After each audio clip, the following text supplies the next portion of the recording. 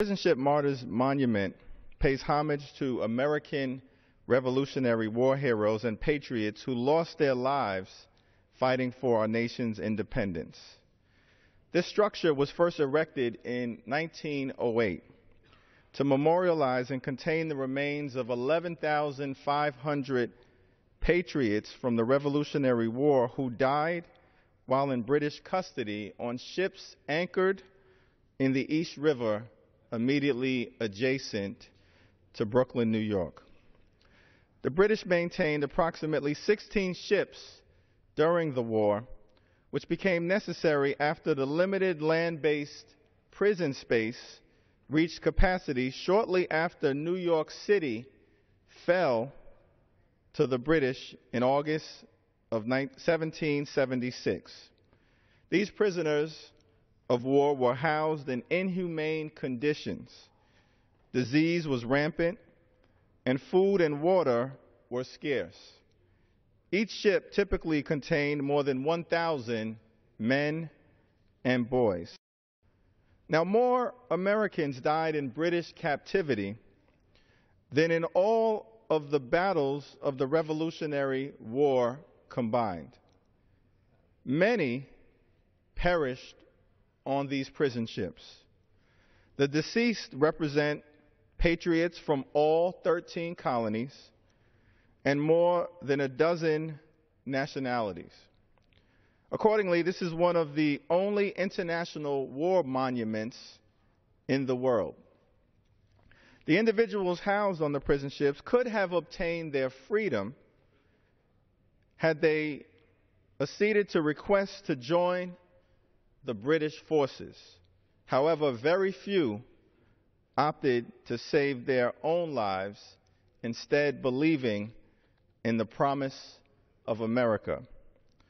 According to a written newspaper account of the situation, American prisoners suffered so egregiously in part because the British refused to recognize them as enemy soldiers, which would have, of course, amounted to legitimizing the colonial government, and therefore denied them the basic rights ordinarily accorded to prisoners of war. It was not until 1908 that their remains were properly memorialized in a 149-foot tall Doric column atop a 95-foot hill in Fort Greene, Brooklyn, beneath which is the crypt. During the Great Depression, the monument as a whole fell into disrepair due to a shortage of funds, neglect, and lack of public interest. The monument originally had 4 bronze eagles mounted to the corner granite post. After repeatedly being vandalized, these were removed, never to be returned to the park again. This is emblematic of the overall treatment of the monument that continued for much of the previous century. In 2005, as part of a $3 million reconstruction project, which took 18 months, the condition of the monument improved somewhat. However, it is still under great threat, and vandals continue to deface the property. This monument should be a place to memorialize forgotten martyrs and Revolutionary War heroes. Instead, it is now more frequently used as a skate park and casual recreation space.